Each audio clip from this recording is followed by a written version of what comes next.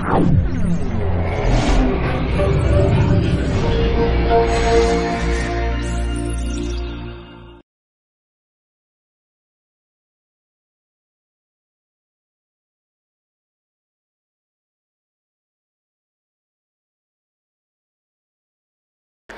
very pleasant morning to one and all present here. I am Saravanan Suresh, and I thank the management and the organizers of TEDxChennaiInstituteOfTechnology for having me here. To say about me and to begin with my story, I come from a very humble family background. My parents are the first generation graduates in our whole family. So, in order to overcome the harsh realities of life, the only tool or the idea which they relied upon is education. Right from my young age, they instilled the value and the essence of education in my mind. Just by abiding to the advice, I excelled in both academics as well as extracurricular activities right from my both school and college days. And I could still remember my first stage experience. It was for oratorical competition during my school days. My mom, she trained me for almost a month, but as soon as I boarded the stage and when I saw the huge crowd, I became nervous. I started to stammer. There was a huge round of laughter and mockery at me. Just like any other typical Indian family, my mom, she broke the broomstick in our home.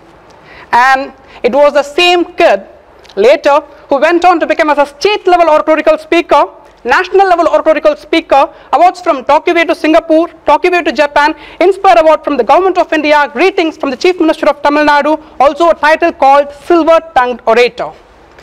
And today, I am a resource person to a number of engineering colleges, schools, organizations and NGOs. Finally, I have landed myself in TEDx.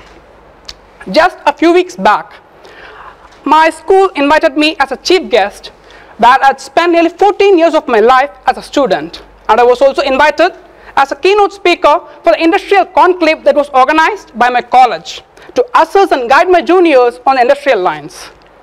I think it was around the second year of my college when I was 19 years old. Me and my dad, we kickstarted with a plan of bringing up our own industry. Today, at the age of 24 years, we have more than 50 plus employees who are working together as an organization with a greater aim, with a greater focus and to achieve the future. And me taking inspiration from Dr. APJ Abdul Kalam, I too have a dream which doesn't personalize with my personal development or the growth of my family, but it also visualizes a vision and a dream for my country. And today's event too, it revolves around a beautiful theme called Envisioning Inclusion. I would call this theme as an ideology as well, because such an inclusion is possible if and only if we are able to exclude all our differences like caste, religion, language, creed, statehood, come and work together with a single point of focus under one common roof called India and Indians. For a person like me, I firmly believe that personal development is the basis of nation development. And a country like us, which has a population of 139 crores, where more than 65% of the population is still below 35 years, we have enormous youth potential, which when triggered and directed in the right way, will be able to do miracles to the human society, and even we can dream of achieving an inclusive global citizen target. Everyone here, you want to be successful, right? You, me, everyone. And obviously, we can be successful if we are trying to be a better person today than yesterday. Even if it's going to be a single small extra step towards your career, goal, vision and ambition is still a wonderful, beautiful progress. I too agree that life is a competition. You and me are in competition, but at present we are in competition not with one another. We are in competition with our past to make sure that our future is bright and better. Winning or losing, that's secondary, but trying is always mandatory. Personally, I have met and I have seen a lot of people, they complain about the availability of resources for them to succeed. Friends, two things. Resources, opportunities, they differ from person to person. I might have better resources and opportunities than you, and there is someone else having even better resources and opportunities than me. So in the end, we all will be just complaining. So it's better to start right from zero and build something out of scratch instead of just complaining and comparing.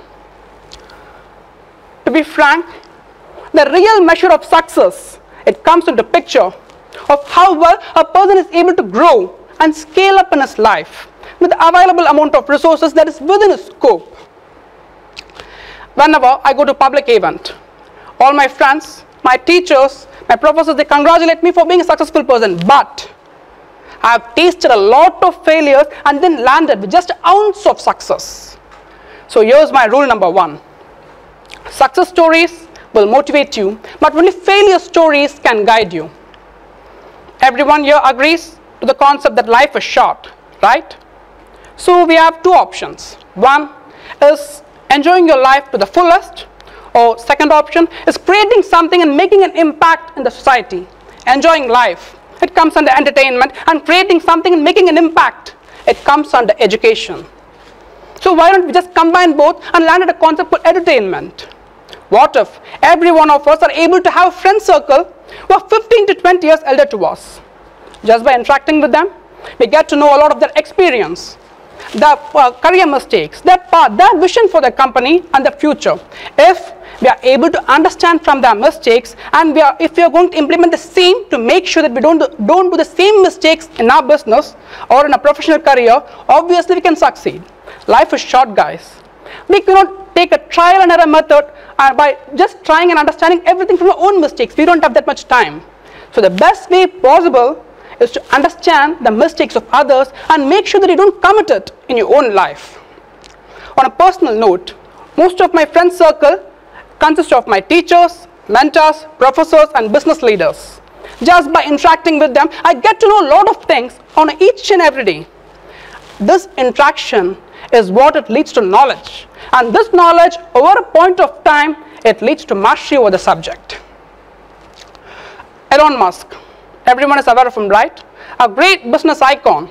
He clearly said he doesn't have an aerospace degree, but he interacts with a lot of smart people who is way more experienced, who is way more knowledgeable than him, through which he is able to build up and realize his dream of coming up with SpaceX.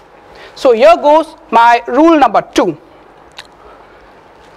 Always choose the right set of people with whom you'll be able to vibe with. Just a few days back, I was on a business trip from Chennai to Hyderabad. It was an urgent trip. I couldn't get my flight tickets, so I needed to travel in my car. It was a late night trip. Since I was almost drained off, I was falling asleep every now and then. My driver and I just dropped the car in the midway, and he requested me to shift to the back seat. When asked for the reason, he says that he's getting distracted and he too feels asleep. And that's perfectly all right, because even humans are the social beings, and we will be attracted towards socially modulated responses. If you are going to put yourself in a crowd which is energetic, which is brisk, with a career-oriented, vision-oriented people, obviously along with them, you will be able to see yourself in a better position over a point of time. And it's exactly the other way around. If you are going to mingle with the people who are lazy, lethargic, more into fun, entertainment, no career plans or vision, your growth or your professional career will be stunted. As simple as that. To build a mission, you need the right set of tools, right? So similarly, to build an organization or a startup or a business plan, we need the right set of people. And Dan Penny, American businessman, clearly stated, show me your friends and I'll show you your future. It's exactly what it is. If you're going to choose the right set of friends, the right sort of people in your life, your success is almost guaranteed. And the third most important rule, or the final part what I want to insist is, an idea will always just remain as an idea unless and until we take the first step towards it. Most of the youngsters in India, they have ultimate potential and creative business ideas, but they are not able to become a successful personality. The reason is that something is preventing them, called fear of failure. Life is full of ups and downs, and obviously it's okay to fail As long as failure is not the end, it's perfectly okay to fail.